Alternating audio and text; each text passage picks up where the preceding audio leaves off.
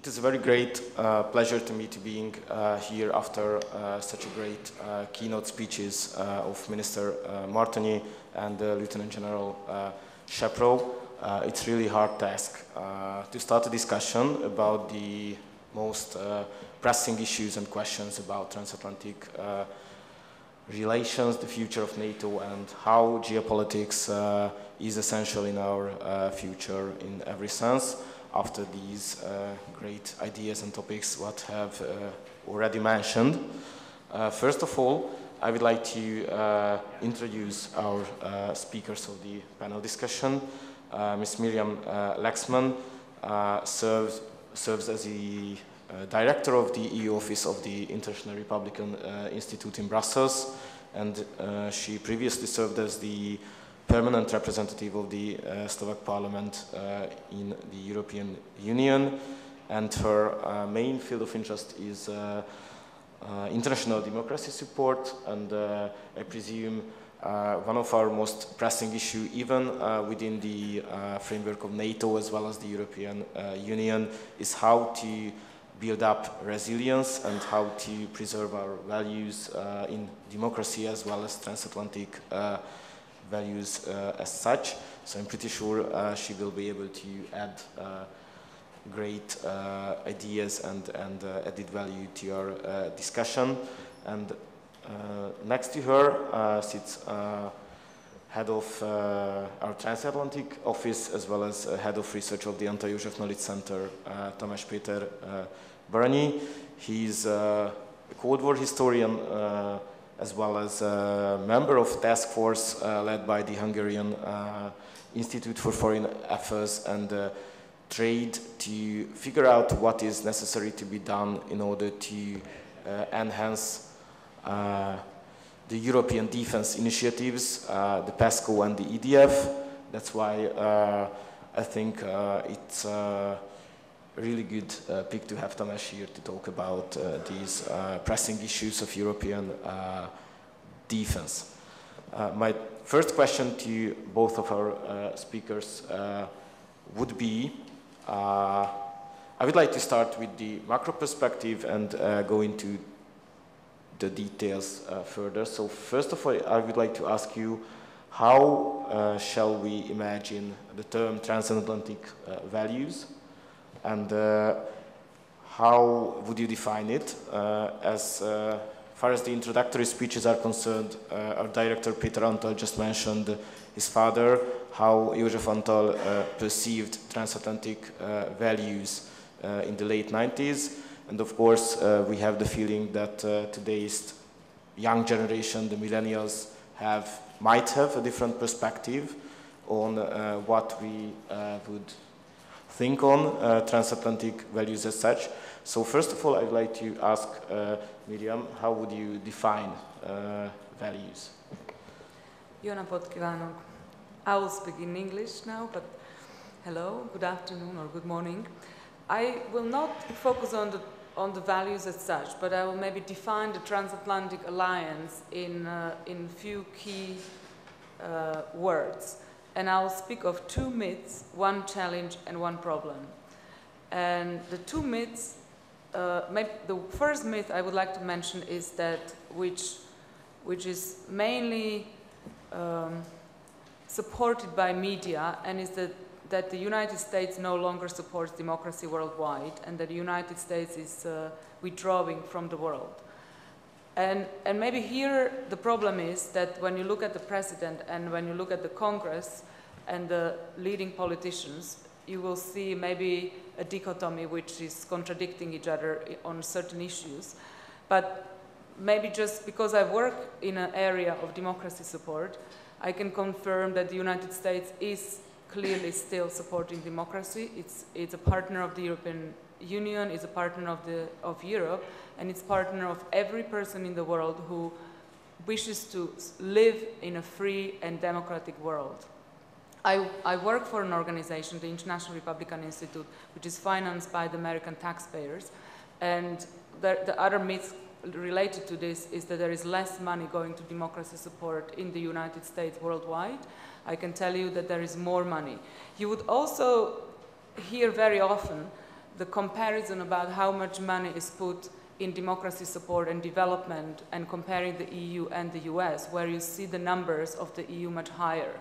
But I would say that this is also a little myth which the EU is using in its own advantage, because the support to democracy and freedom of every person in the world coming from the US is not only going through the state budget and the taxpayers' money, but the US is doing far more through different voluntary organizations, private sector support, and churches, which is very often forgotten when we talk about democracy support, how much the different churches supported by communities in the US are doing worldwide. So I think this is something which needs to be recognized and which needs to be remembered.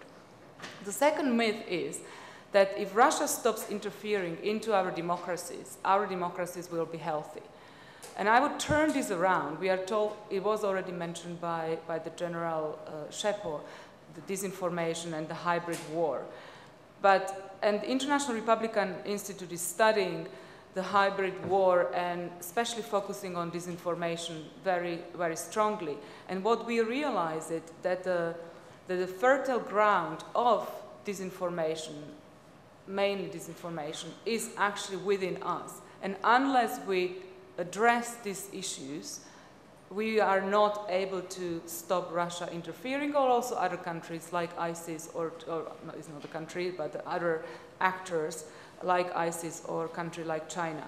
So what is very important is to build the resilience of our democracies and to address the democratic gaps and vulnerabilities of our own democracies in order to make democracies healthier, and that would stop the interference, because the interference will be obsolete or not efficient. The challenge in transatlantic relations is obvious. Obviously, the EU and the US is that the EU is not a country, and obviously this brings lots of challenges. There is the kind of famous challenge of what Mr. Kissinger has mentioned, what is the phone number of the European Union. But I think this challenge later on is becoming, in a way, less important, because we see that the European Union, on a certain level, is acting more coherently on an international level. And here I come to the last point I want to mention, and is the one problem. And the one problem is that our moral weaknesses of the West are becoming far more visible in the global world. And Mr. Martoni was talking, for example, about trade. Our moral weaknesses about how we do trade in the global trade economy are becoming more visible, but also turning against us. And there is lots of double standards as well. And for example, I would mention one, which is related to the transatlantic alliance and the way how we address the challenges coming from Russia. General Shepo was mentioning that Russia, during the Cold War, or the Soviet Union during the Cold War, was our enemy, then became partner. It's still officially a partner, but now we see that Russia is becoming an enemy.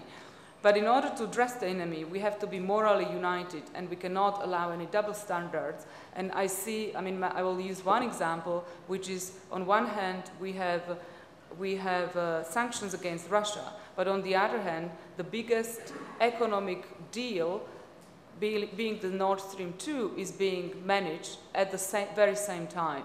And this is exactly what I want to mention, is that the moral incoherence in our action is turning against us, and we have to address those first in order to strengthen the alliance. Thank you. Okay, thank you. Good morning for all of you. Thank you very much for coming. As far as I'm also a host and also a guest, then it's also my duty to say hello and thank you for your presence here. Being a speaker here is sort of a humble experience for me, especially after those wonderful keynote speeches that basically popped up all the relevant issues, questions that could be possibly, think of. But getting back straight to the point, so what are the transatlantic values? How could we define them? Me as a Cold War historian, as well as someone who deals with NATO and European defense issues on a daily basis, or if you can say so, I see a lot of continuities and a lot of disruptions in this field. When the Transatlantic Alliance was formed, the situation was much easier. Back then, the transatlantic relation still had two halves, as it does today as well, but it was easier to put the two together. In Europe, the situation was quite easier. The common values were more clearly defined. It was a general sense that we should put a totalitarian experiments behind us, that we should concentrate on strong national communities, strong regionalism, subsidiarity, and we should build up moral as well as physical defense against, for example, the Soviet encroachment and the like. The United States, in turn, was a major supporter in both the moral and the technical issues in this alliance. Unspoken but present were Christian values. This is the period when Christian democratic parties ruled Europe throughout. The very idea of European integration as well as transatlantic alliance was based on the ideas of a handful of Christian democrat politicians. All this started to change a little in the 1970s, and then a lot more in the 1990s, when there was integration of projects were expanded and transformed into something more or something different than a club of Christian democratic governments. And then came federalist ideas and the need to get beyond the nation state. Those things are weigh heavily in our own attempts at defining European values.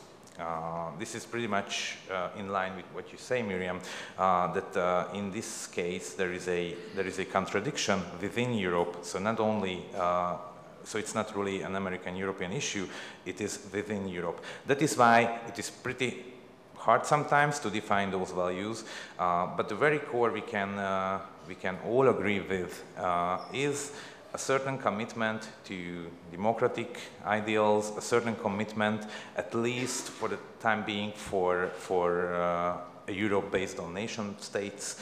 And this is obviously threatened by many factors. Those factors we have ignored for quite some years. The hard defense issues, we've heard about that, have been ignored for quite some time, but now they are making their return. One particularly important question about the transatlantic values is how certain European ideas might create an environment that would possibly push the United States in a more isolationist stance.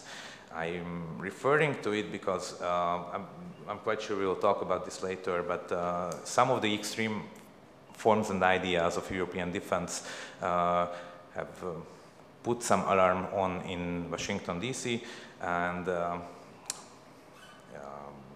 the namesake of our institution, the first democratically elected Prime Minister, József Antal, already sensed this problem. In one of his speeches in 1991, I think, he made this speech, and he warned the Hungarian constituencies, the constituencies of his party, that the responsibility of the center parties are huge, are enormous throughout Europe and also in Hungary, because we shouldn't let any extremes to become so powerful in Europe that might advocate some decoupling of the European defense from the transatlantic alliance, because this might push the United States to a more isolationist tendency.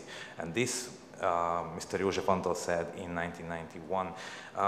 This is still true and still very valuable. So the basic idea behind my expose is the transatlantic values have always been hard to define, but the concentration on the center parties and the concentration on Europe's need not to let the United States decouple from its defense is a point in case. Thank you.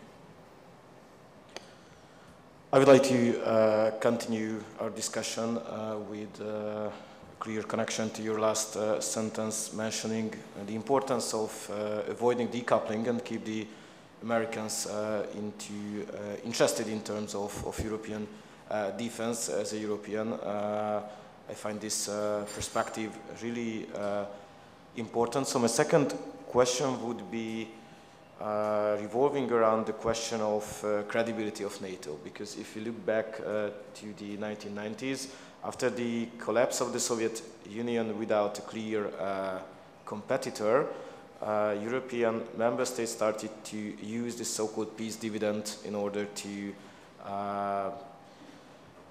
cope with economic struggles and use the money allocated formerly on defense budgets in order to build welfare societies. It's kind of understandable from a perspective of a politician, of course, and without a clear competitor, it's pretty understandable as such.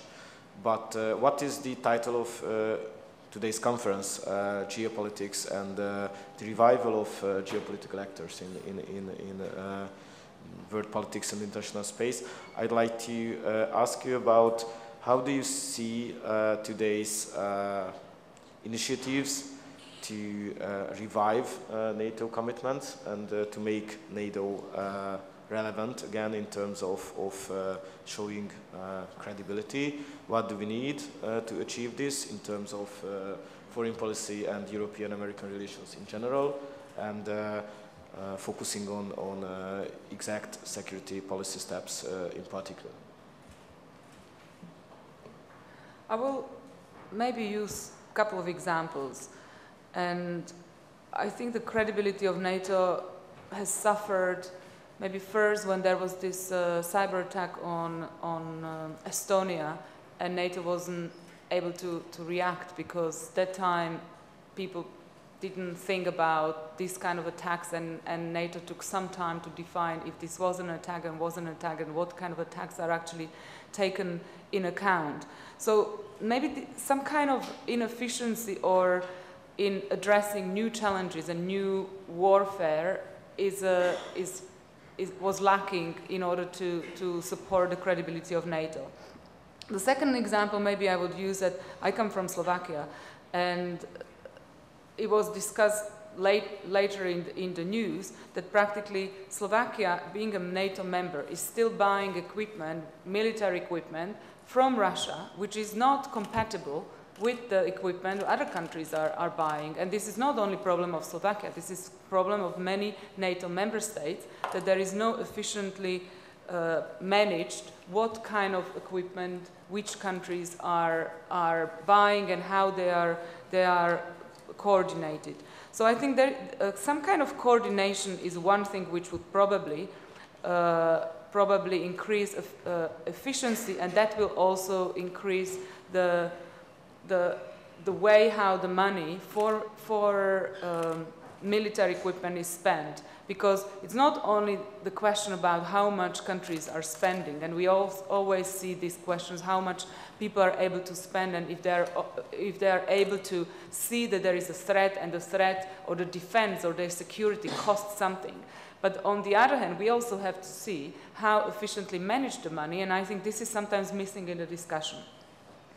And maybe the second example, I mean, I will again use an example from Slovakia, because it's a recent example where practically there is a huge discussion that the government has approved a new security and defense policy of the Slovak Republic, which is actually the old one is like nearly 20 years old. So there is a new policy which was approved by the government, but then because of the I would say, some internal political issues within the government, this document was put aside and was not approved by the parliament. And now we were, some experts on defense and security and international affairs, we are writing an appeal, most of us actually being in opposition, we are writing an appeal for the government to actually bring back this document, approve this document, which is absolutely necessary nowadays, and especially after the new attacks of Russia on Ukraine.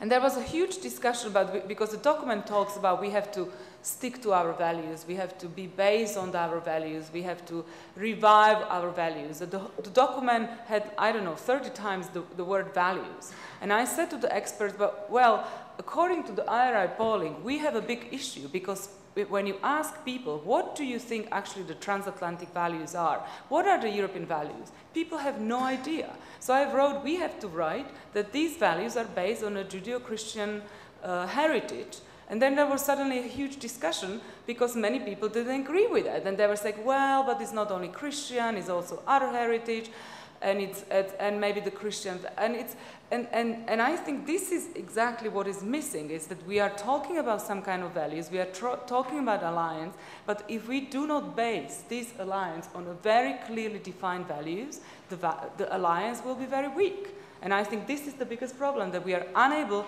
to agree what are the foundations of our alliance. Okay, I think I would divide this question into two, because there is a hard part of it and there is a soft part of it. We should make tribute to the hard part as well. So I think you touched upon the 2% issue. It has a lot to do with NATO's credibility, which the very fact that now the United States is adamant in demanding the 2% defense minimum, and the thing that Europe has so far reacted quite positively to it, or they indeed embarked on more defense spending, is obviously a good thing in terms of NATO capacities, in terms of the deterrence NATO can create. But this also makes the picture more complicated in many ways, as we will, I'm quite sure I will discuss this further.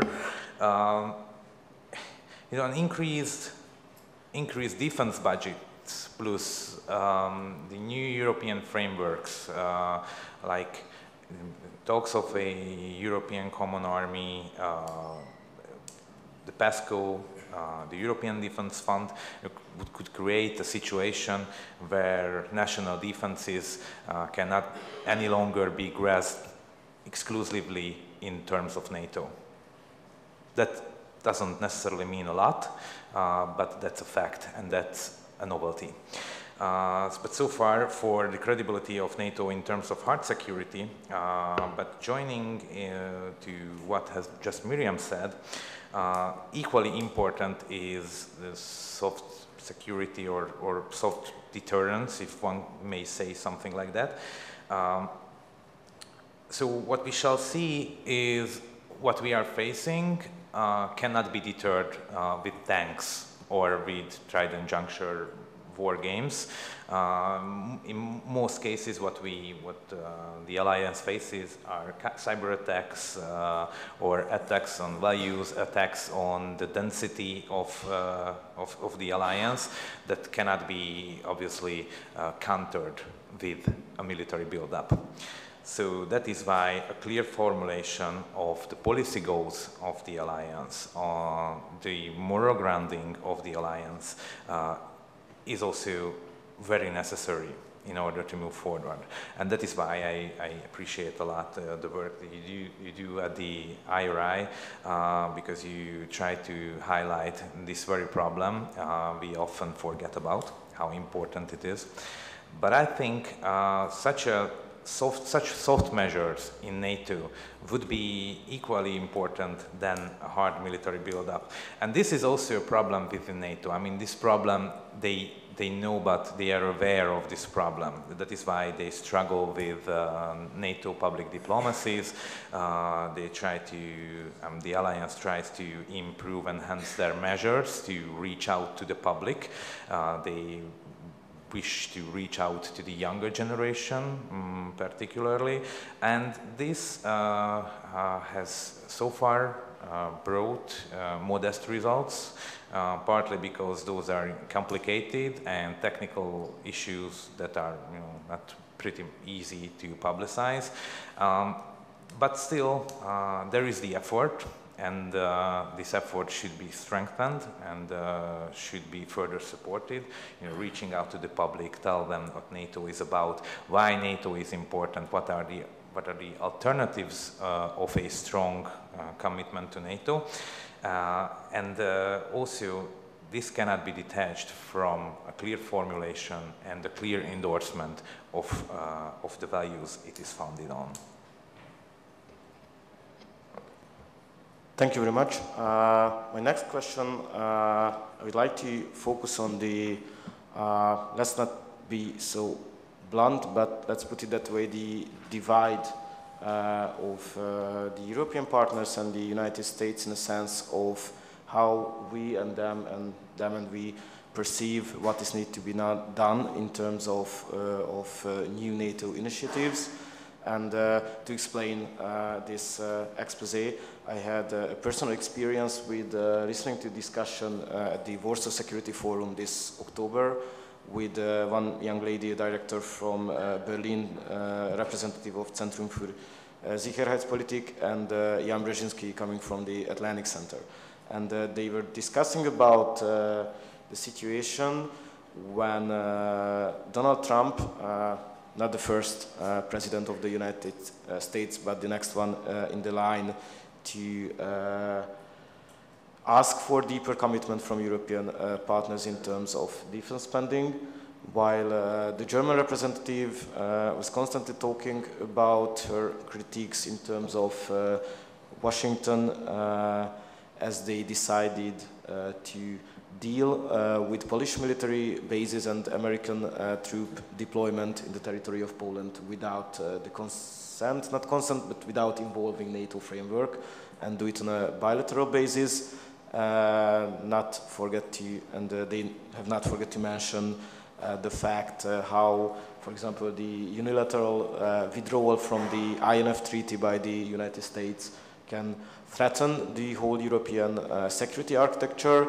And seeing these trends and then the concrete steps from the Trump administration can create some concerns on the European side, as well as mentioning again and again the need of commitment in terms of the 2%.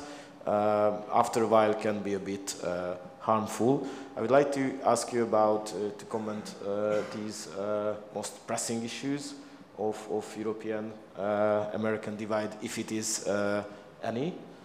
So please, I'd like to pass the floor. Yes, I would maybe say that the problem probably is not that we see things differently, but the problem is that different sides, and in both in the United States and in Europe, are using these problems and maybe kind of disagreements on certain solutions into different political or economic or whatever agendas. For example, you mentioned, Péter, the 2% issue. The 2% issue was kind of brought in a very typical and special way by President Trump in his own kind of rhetorics. And I think it was clear that it was still clear that the United States supports NATO, doesn't want NATO to be dissolved, but wants Europe to adhere to its commitments. And this was used by many American media, whatever, opposition to President Trump, against President Trump, saying that President Trump is ruining the NATO, ruining the alliance, and ruining the cooperation between the United States and Europe. So we were not addressing the problem.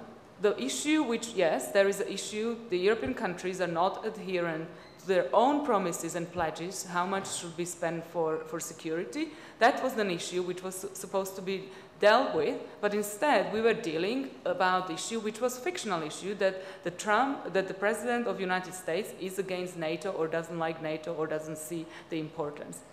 The second thing is Russia. As it was already said by many speakers previously, Russia was a partner, became a threat. This has happened, and I think most of us will agree on that. And what happened is, I remember after the last elections in Russia, I was watching, I don't remember which one of the big international channels, well, how they were informing about the results of the elections in Russia. And I was thinking, like, if an ordinary person looks at this report about the elections in Russia and would still remember the report about elections in the United States, that was, I don't know, 1.5 years ago then, would think that the United States democracy is weaker than the democracy in Russia. The report about Russia was, this has happened, that many people came to the votes. You know, it was a very ordinary report. Rather than during the last presidential elections in the United States, the media were reporting the elections as if it was an end of democracy in the United States. And I think this is a problem, that we are not addressing a threat, we are using the different threats into our different political agendas. And if this stops happening, then maybe we will be able to address, and of course, I mean, there are differences, there are different approaches, there are different priorities. This is absolutely normal, but we have to really focus on the actual issues rather than, and give up our own internal fight, because this makes us weaker, and this will miss the time when we can prepare for the threats which are coming. And it's not only Russia, but we know about threats from China and other geopolitical or actors in the world, and I think this makes us weaker. Thank you. Okay, so trying to put focus on possible European-American differences within NATO. I mean, the root causes are, of course, as always, yes, geography. Once the whole panel or the whole conference is about the importance of geopolitics. Obviously, the United States is much bigger, is in a different geographical location, the different status, has a tendency to see things differently than the rest of the NATO countries. Notice that among the continental NATO countries, the strategic perceptions tend to diverge as well. In many cases, there are countries that are more anti-Russian in their posture. There are those who are less. There are those who primarily focus on Near and Middle Eastern issues. So never forget that those strategic perceptions are diverging. It is more than natural, then it is different a little in the case of the United States as well. One outstanding issue is the attitude towards a certain degree of European strategic autonomy, and also how much NATO should move into a direction more into that of the European defense, or more like an interventionist force. But this is also not pretty much agreed on on a European level. The French are, for instance, also have this interventionist idea in many cases. But this is far from being a settled issue, but it is undeniably is kind of a rift. But also, if we already brought up the idea of how the Trump administration's attitudes, policies might affect such a divide or such differences of opinion, I would like to make my opinion clear on 2 points.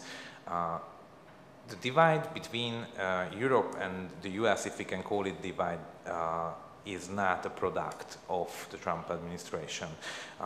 It has been highlighted by some of the rhetorics of the Trump administration at best, but actually it is a more complicated relationship. That what I've thought about it is coming from, it's accrue from geography.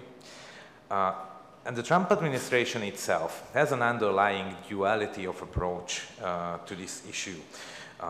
because many of you have noticed some critical remarks about NATO, about Article 5 during the 2016 presidential campaign in the US, and also afterwards in some cases, special kind of rhetorics that we have not noticed before from an American president, and also the tendency of the Trump administration to value bilateral or sometimes even unilateral decisions over multilateral internationalism.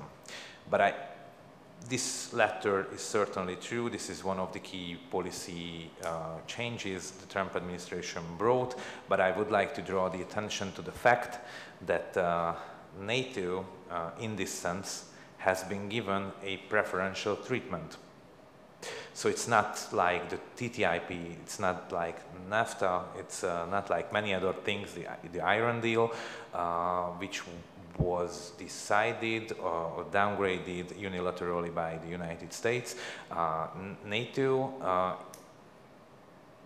notwithstanding the increased importance of bilateral and unilateral things, NATO has remained a cornerstone of American defense and foreign policy, and this is why I say it has been given preferential treatment in this new fashion of bilateralism as well. As I said, there is a duality of approach, because NATO is often criticized from the US on the basis of unfair burden sharing, but it has never been criticized for what NATO is in fact and what NATO does.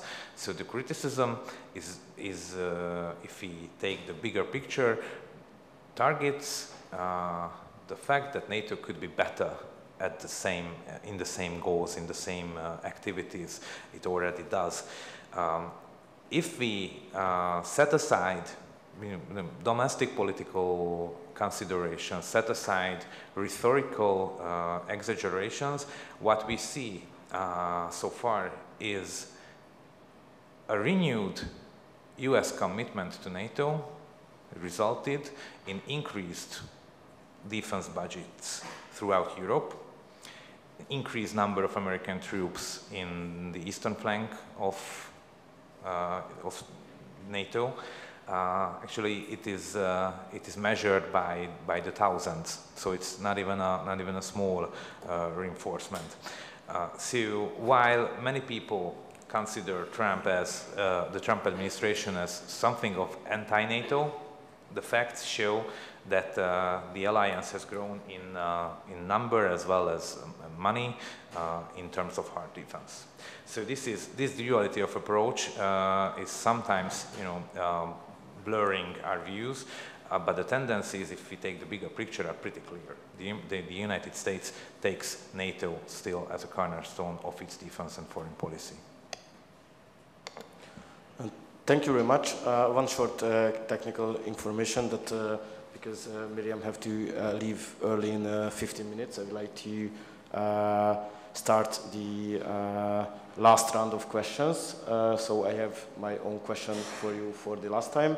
And after that, I would like to pass the floor to the audience. So please prepare your ideas and thoughts, and please be interactive and pose questions to our distinguished speakers. So my last question to you would be, we previously mentioned the permanent structured cooperation and the prospects from the European Defence Agency.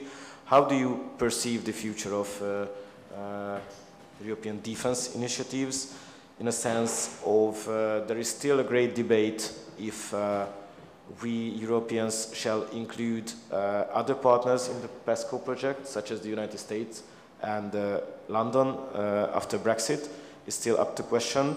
And my second question would be related also to this topic.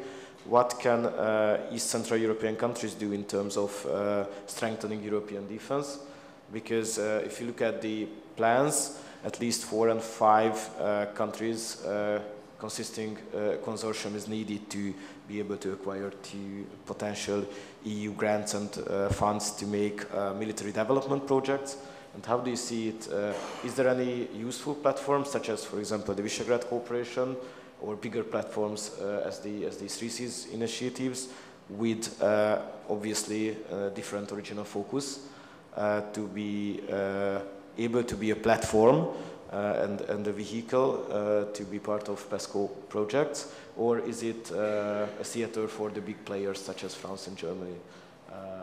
Yeah.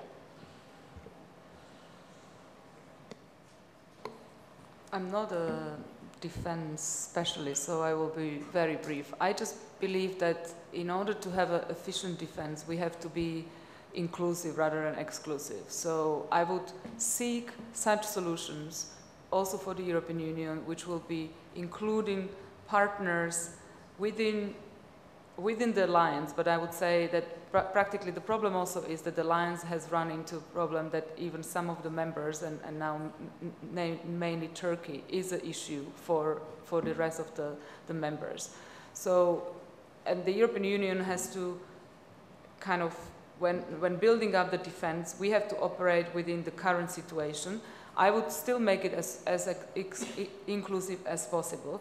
And the inclusivity should be within the European Union. So the countries like the countries of the Visegrad 4 and the platform like the Visegrad 4 should be guaranteed a voice and strength, because the alliance is not going to function if it's going to be run only by certain strong countries, and especially because the international preferences and the foreign policy preferences are still very diverse, and we see it on many issues. So in case the defense policy is going to be run by 2-3 strong countries, and while the European foreign policy is still running by the member states because it's not pushed completely on the EU level, then we will have a problem. So I think we have to be very careful and kind of harmonize it with our foreign policy, which means maybe that the defense policy will make smaller steps at the beginning, but I think that the kind of inclusive approach looking at the what are we trying to achieve very clearly will make it more efficient, even though maybe slow.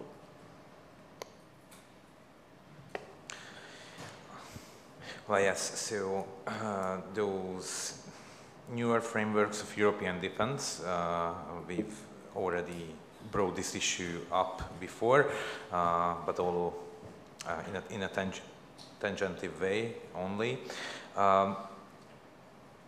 Now we should really discuss some of key measures or key significance. I think those measures, especially at the beginning, had a dangerous element or something of a dangerous potential. I mean, no one denies the need for a European army or a certain degree of European strategic autonomy. But such moves obviously strengthen the voice of those who, for different reasons, were not a huge friend of NATO within the European Union. This connects me back to my earlier thoughts. Those are parties outside of the center. But it's not only that. There were several occasions where, for domestic political reasons, one tried to put some sort of anti-American agenda into it. But I think this phase has, in PESCO and the EDF, is largely over. The most important issue right now is how to deal with third countries. One should see that if one creates a European defense fund specifically designed to enhance European defense industry, and then letting in countries that are NATO members but not EU members, that includes the United Kingdom as well, so if one does so, the whole meaning of the project can be questioned, because then why it is not a NATO fund again. But still, one cannot exclude completely those countries that are NATO members but not EU members, because those defense industries tend to be much more developed and much more ready to take part in this build-up or in those developments. So the issue is far from being simple, actually. One has to admit that without some of those major military industries, no huge reinvigoration can be possible in Central and Eastern Europe.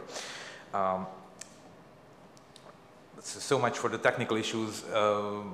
Maybe later I will speak something else, but now I would like to address what Miriam said. Miriam just said that she was not a defense expert, but you actually grasped the gist of this whole issue, because such attempts, such designs that are underlying these new frameworks of European defense can easily turn out to be a vehicle to institutionalize a two-speed Europe.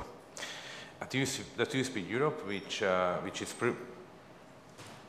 is obviously detrimental to the whole European Union, to the transatlantic alliance, to the whole idea of the Western cooperation. And if you divide countries, the European countries, into those whose defense industries run high, run effectively, and those who are smaller nations with limited defense capabilities, it also adds up to already existing notions of the Europe that is two-speeded. So we Hungarians are pretty much against such ideas. I'm not telling you that EDF or PESCO is about that, but the fact that it could have been easily turned out to be a vehicle for that. It hadn't happened, and hopefully it will not, but this is one particular point in which the Hungarian interests are clear, and it's pretty much in line with most of our friends in Europe. So I think this is one of the key issues in that, so you shouldn't let decoupled from the other part of Europe either, not only from the US but from the other part of Europe either. For how to make tenders or how to take part in the PESCO cooperation, it's largely technical issues. But to begin with, I think raking together Visegrad countries is a good start, although our defense industries, defense capabilities are not really complementary. So there should be one at least or two Western European countries as well. But in this sense, it does make more sense, because more interoperability, more common outlook on foreign policy issues are imperatives in the V4 region. And if I already mentioned how those things could have been turned negative, I say it could turn to be a positive things for the V4 cooperation, first in the defense and later on other policy fields as well. So it can be used for good, so I think let's use it for good. And also it can be a great avenue for furthering cooperation with Germany as well, and also Germany's role in this whole idea was very positive, because Germany was one of the major European countries with developed defense industries that would not let, in any case, the Eastern European countries be dropped of this initiative. So we are very grateful about that, and also I think closer cooperation with this country would be highly beneficial for us. Thank you very much. Now we still have a bit of time for a few questions. So if you would like to ask something from our speakers, please tell your name, affiliation, and please remain brief, because we only have 5 to 10 minutes for the questions. Okay, if there is no question, I would like to thank the participation of our guests in the first panel. Thank you very much, Ms. Miriam Lexman, and thank you very much, Tamás Péter Barányi, for being here with us. And I would like to invite you for a lunch break. Thank you very much. Thank you very much.